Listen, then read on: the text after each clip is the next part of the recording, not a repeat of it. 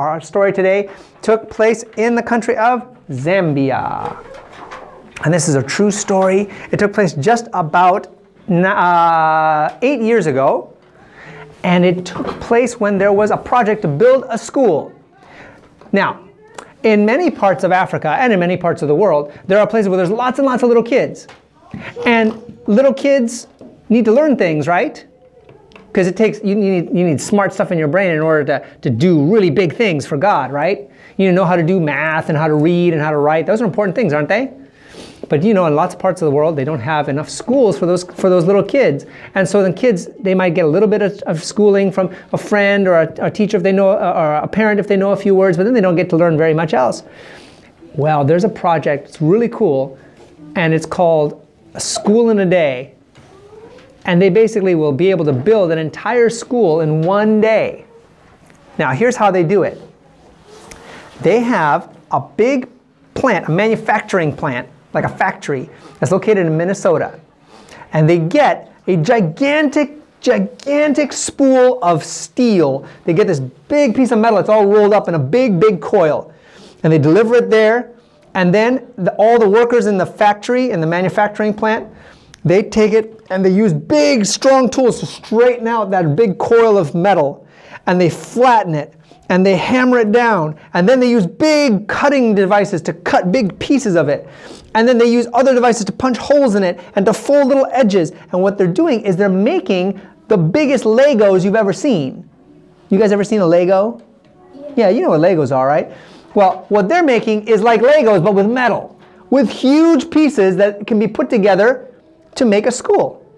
So they take all these different pieces, they might cut out one little wall over here, one door over here, a piece of a wall over here, piece of a roof over here, and they cut them all up, they make all the pieces they need, and then they stack them all together and they put them into a big shipping container.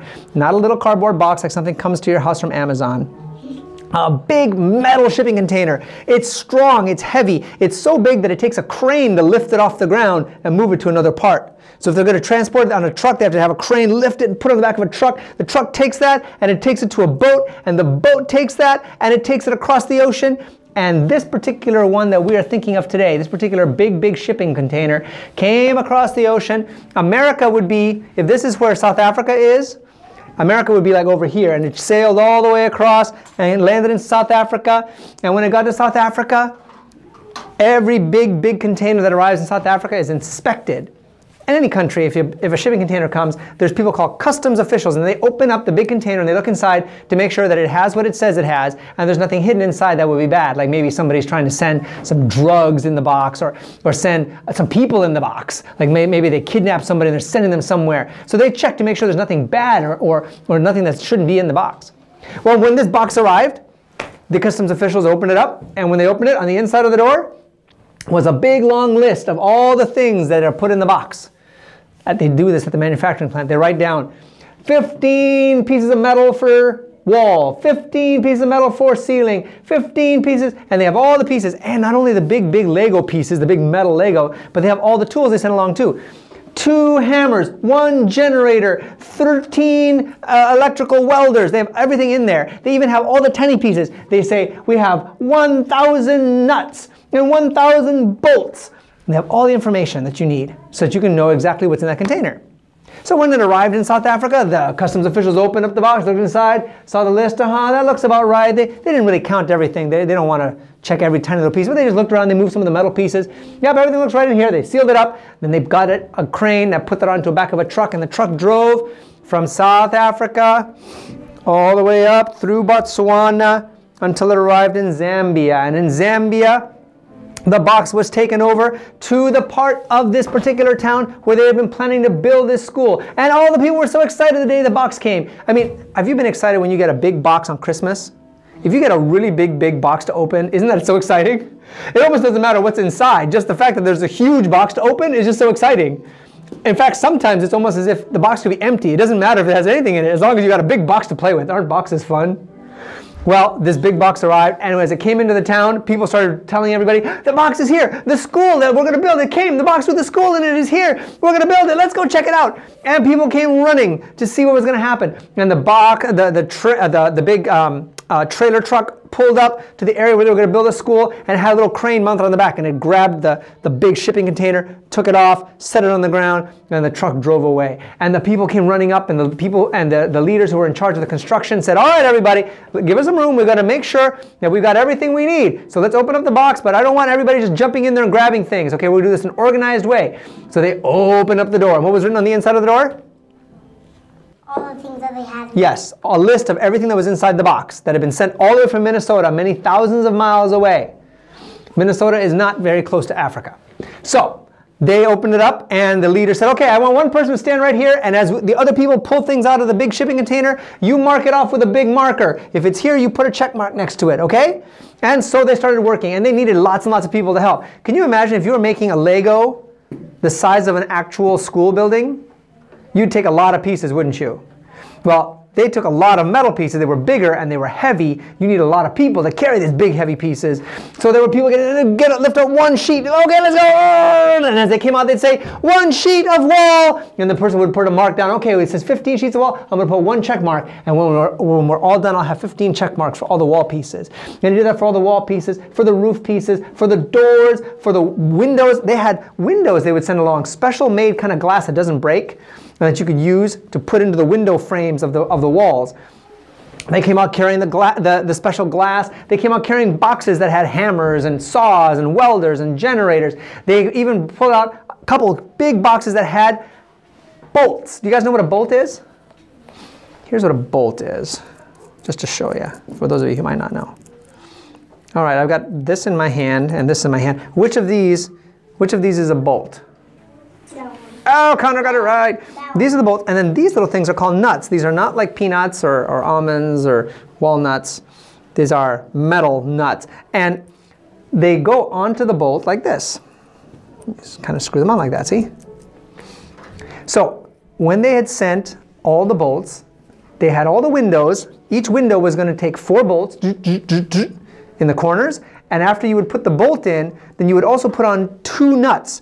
You'd put one actually before you put the bolt through the hole, you would put one here, and then you'd slide it through the hole, and then you'd put the other nut on, and then this space would hold the glass attached to the bolt that kept it from slipping off either direction. So if you needed 2 nuts for every bolt, and they sent 500 bolts, how many nuts were they going to need? Any idea? 2,000. Very good guess. It was close. It was 1,000. They had 500 bolts. They were going to need 2 for each bolt, 2 nuts for each bolt. So they needed 1,000. 1,000. So they got the bags out that said bolts. And this bag said 500 bolts. And the guy on the door, by the door said, okay, 500 bolts. And then they went in and kept dragging things out until it was all empty. And they said, we're all done. And they had pieces scattered. Not scattered, they laid them out carefully. But they laid out all over where they were going to be building. And everybody's just standing around looking around so excited. This is so great. We can't wait. It's going to be so awesome. We're going to have a real school, real walls, real doors, real windows, which is important. Because if you don't have doors and windows, then animals could get in. Then you could have maybe even somebody climb in the night that wants to like steal the books from the school or take something from the school or damage the school. So it was important that they had all the doors and the windows working properly. And the man by the door said, well, you're not done yet.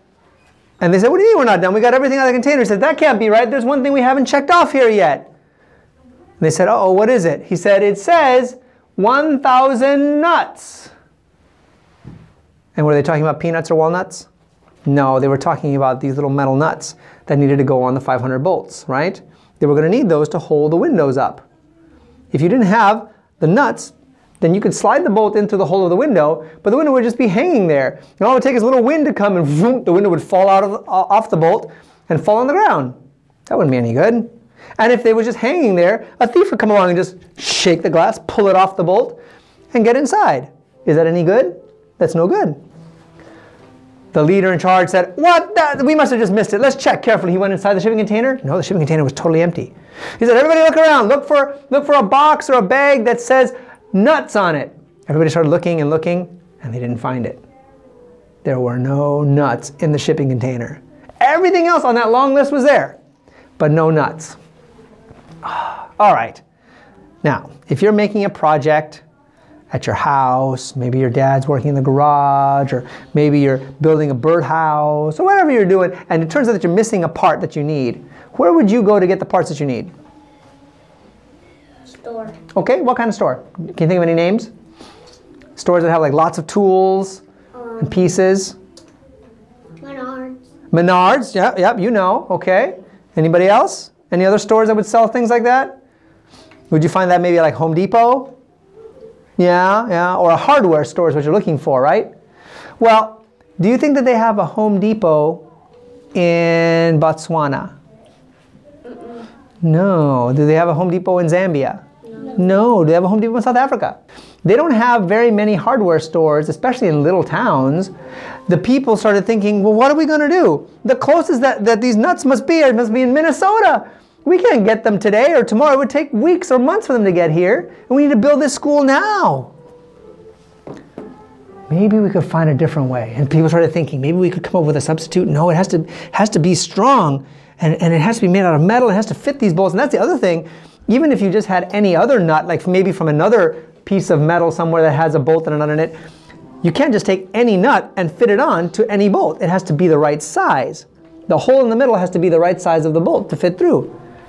Oh, what are we going to do? And the leader came up to one of the men there and he said, listen, we've got to try to find some solution here. So there is a small hardware store in a town about 2 hours away. Could you go there, take one of the bolts with you so that they can measure and see if they've got any nuts that would fit? We need 1,000 nuts. And the man looked at him and said, I'll try. And the leader said, I know it sounds crazy. We'll be praying hard, but we got to try. Please go. So the man took his bolt and he put it in his pocket. And I don't know if he walked or if he rode a car, took a bus or a taxi, but he went driving to the town where the hardware store was. And he went inside and there were a few men standing around and there was a couple workers, and he said to one of the workers, excuse me, I need to talk to whoever is the most experienced worker you have here. And they said, oh, that would be the old guy. And sure enough, this old man came out from the back of the store, kind of hobbling out, and he was walking slowly. He said, yes, how can I help you? And the man said, okay, here's the story. And he told him the story of how they were going to build a school. And the man said, oh yeah, I heard about that. You're going to build a school in one day? I don't think you guys could build it in 5 weeks.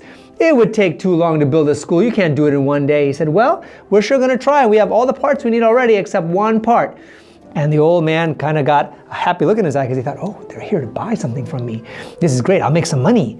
And he said, what do you need? What do you need? I'll help you. And he said, we need 1,000 nuts. And the man said, that's going to be kind of difficult. I don't really keep a lot of nuts just sitting around here in my hardware store. We're kind of far out from the big cities. People don't usually need that many nuts. Well, what kind of nuts do you need anyways? He said, I need ones that would fit a number 12 size standard bolt. And the old man started to shake his head. He said, no, I know I don't have that. And the man who had brought the bolt said, oh, how do you know that you don't have the right nuts for this bolt? He said, because you said it's a standard bolt. Here's the problem. In America, they use one way of measurements to make their bolts.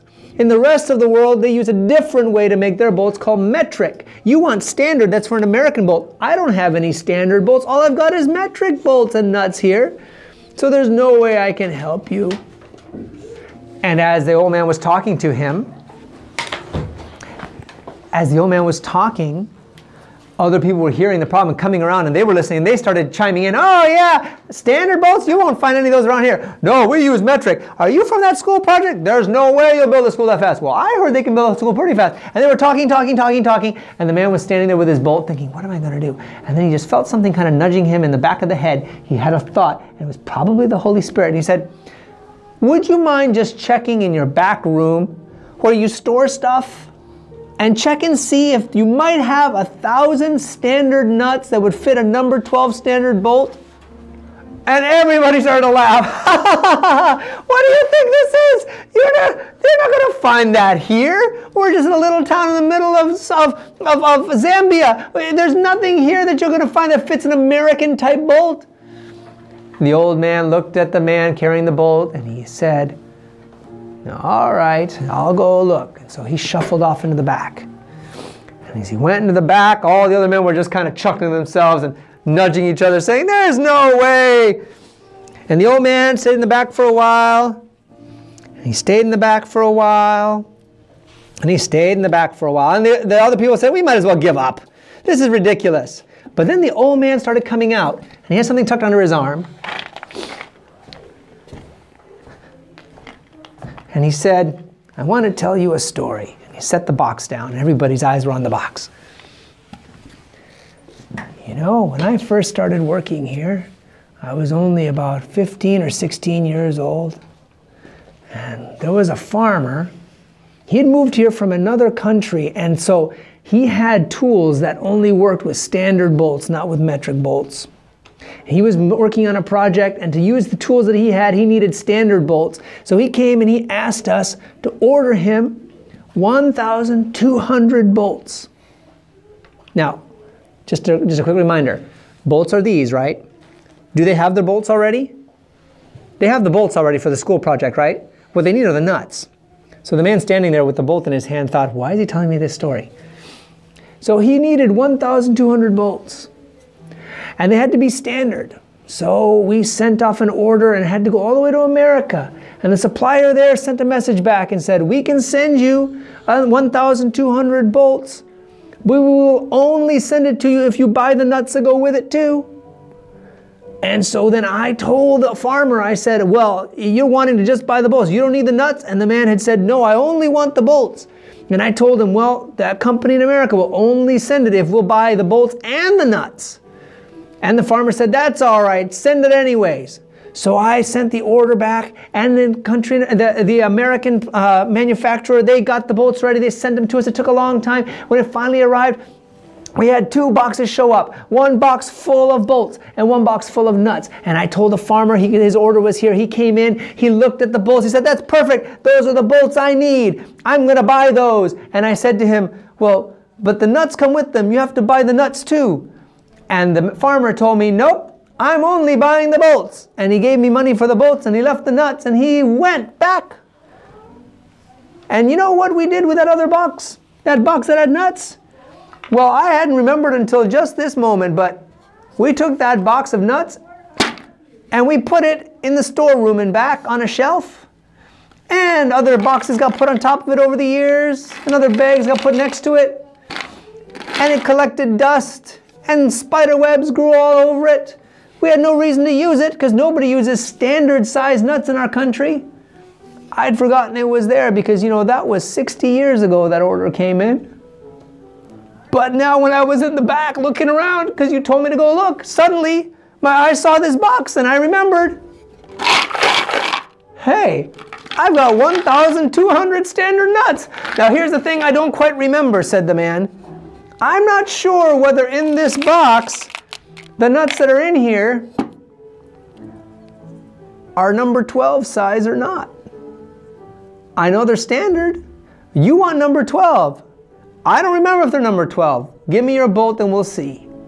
And the man who'd been standing there with the bolt in his hand, he handed the bolt over, and all the other people who'd been laughing and giggling before all stood around. They all kind of held their breath without even knowing it, just watching to see what would happen. Do you think the bolt is going to fit the nut? Could it possibly be that these nuts that were ordered 60 years ago by somebody totally unrelated to this church project, somebody who was just needing the nuts, the bolts, and didn't want the nuts, do you think they could possibly be the right size? The old man took the bolt and he took the nut out of the box and he put it on and he wiggled and everybody watched, and then he started spinning his fingers. Because what do you know? They were number 12 nuts to fit a number 12 standard bolt. And how many of them were there? Were there 1,000? How many were there? 2,000. There was more than 1,000. There was 1,200. They had extra nuts. Oh my goodness, everybody couldn't believe it. They were just so amazed. And the man who had come to buy the nuts said, "Thank you so much for checking. I want to buy them from you." And he paid the man for the nuts. He grabbed the box. He traveled back. He gave the box to the man in charge of the project. And the man's eyes got big. He said, "What's in there?" He said, 1,200 nuts fitting a standard number 12 bolt, sir. And everyone from the project who had been there to build the school that day gathered around, and they were so grateful. They dropped to their knees. They were just praising God, so happy. And they started thinking to themselves, how is that possible? The angels must have been planning 60 years ago for this project. They sent a farmer to get standard bolts, and they made him not need the nuts, only want the bolts. And then they made the old man put it in a box in the corner and forget it was there for 60 years until today when he went to look for it. And that's when everybody realized we don't need to be worried about anything, do we? We don't need to worry about anything. Where food's going to come from, who's going to take care of us today, what's the weather going to be like, are my mom and dad going to be happy, am I going to do a good job in school? You don't have to worry about any of those things. Jesus is watching out for all of those things, isn't he? Wow. That story really helps me to feel at peace, to not worry about things. If Jesus can plan 60 years in advance for the missing nuts for a project to build a school for children to learn about him, well, then I don't need to worry about anything, whether it's what's going to happen tomorrow or an hour from now or a week from now. Jesus has that all figured out too. Isn't that a wonderful story? Let's bow our heads and pray real quick for the missionaries. Dear Heavenly Father, we pray for the project that has built that school in Zambia, and as well as many other schools. We pray for the people who have been learning there, the little children who have grown up, being able to hear about you in those schools. We ask that you will watch over them, and that you will help them to have the same reassurance and peace that we have, and that is to know that you are in charge of everything. You got it all planned out, that you make plans way in advance before we even know what we will need. Help us to trust you and to live happily day by day with that faith. We love you. Amen.